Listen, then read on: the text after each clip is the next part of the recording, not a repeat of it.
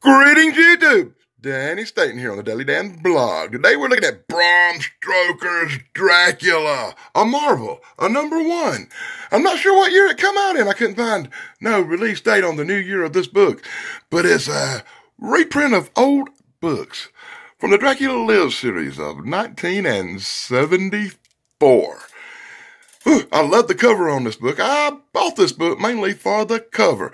And being close to Halloween and the month of October, I thought, if I'm going to do comic books, I'm going to do some vampires, werewolves, and zombies. I got to do Halloween comic books, right? So let's crack open BRAM Stoker's Dracula and see how freaking disappointed we can be. I peeked inside. Expect disappointment. And inside the front cover, you get the first hint of things to come. Yes, my God, if you're going to reprint a great comic book from 1974, the Dracula Lives series, which was well known for its fine art and great graphic colors, shouldn't you maybe reprint it in color? Yes, it's true, YouTube. They took a great comic book like Dracula Lives from 1974, and they have sucked all the color out of it and turned it into a drab, black and white, tasteless comic book. Oh, my God, this is worse than the Pink Floyd crap I did a while back. Even though it seems to be being faithful to the story, let's turn the page. And here on the second page, you see, once again, the black and white story. But it's the same old story. It's the Dracula story, and they're being very true to it. I'll give this comic book a lot of credit, YouTube. It's sticking right to the story, right down to the wolves chasing Harker's carriage along the road. Here's a full panel look at this page. Dun dun dun dun dun dun dun dun dun dun, moving right along quickly. Dun dun dun dun dun dun dun dun dun dun. We arrive at Dracula's castle already. Greetings, I am Count Dracula, looking like Vincent Price from 1969. Into the spider's web. They named a second chapter in this book. You believe it? It takes 5 pages to get through a chapter in this book. But I will give credit. Dracula looks so freaking cool. Wow, I love the art. I will say that. And they're sticking really true to the story, as you can tell by the panels in this wonderful comic book. I do like the comic, I have to admit.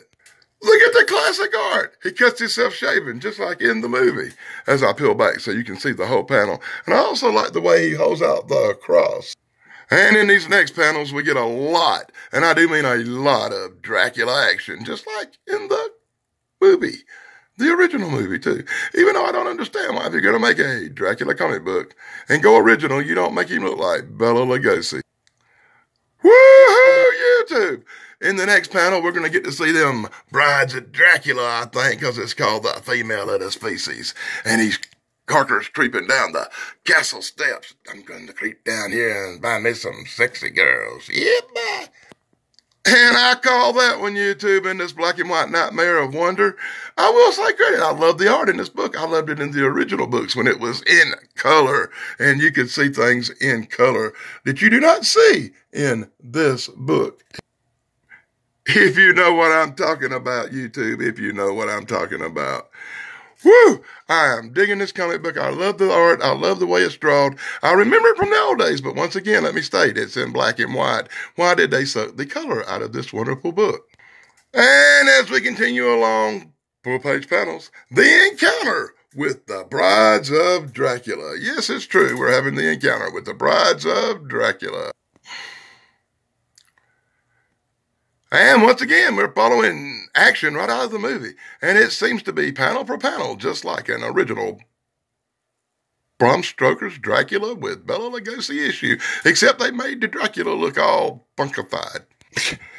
And when I say funkified, YouTube, look at this motherfucker. Tell me, is that the face of Dracula, or is that the face of a crusty old man that likes to touch little boys or something? Full-page panel. Full-page panel for you YouTubers. We're winding down in this book. And I think we're getting down to the last chapter. And I notice it's not going to be the whole story, I don't think. You know, they did the whole Castle to Dracula, the Jonathan Harker thing, and I think this is just going to be a clip.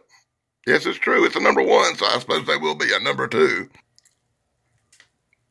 As we get down to that famous part where the old gypsies are packing the coffins, ready to head out to England so Dracula can suck it dry, I think we're getting very close to the end of this book.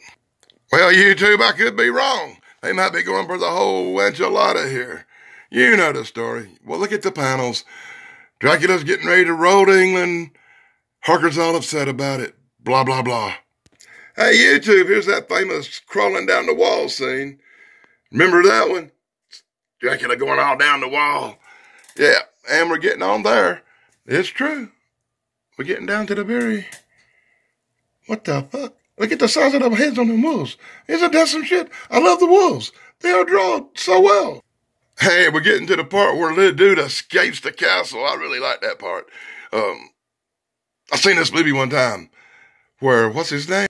Keanu Reeves was this guy wanting to crawl down the wall and stuff.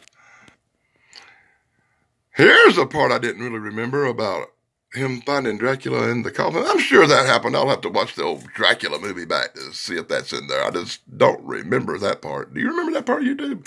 Did this part happen, YouTube? Did this part happen?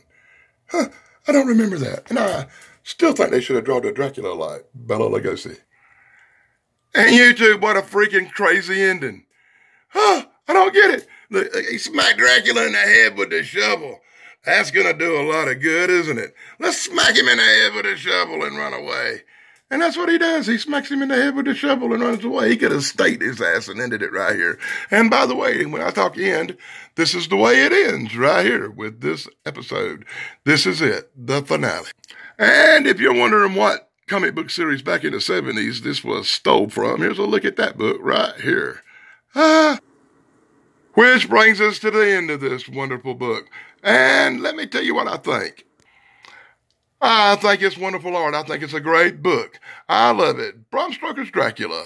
I'm not sure what year they reprinted this in. I could not find it in the book, but it's from a 1974 comic book, which they sucked the color out of it and made an old black and white looking thing.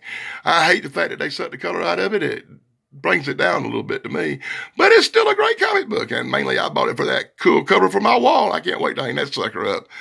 Thanks a lot for joining me. I hope you like my look at BRAM Stoker's Dracula from the 1974 Dracula Lives series. It's a number 1.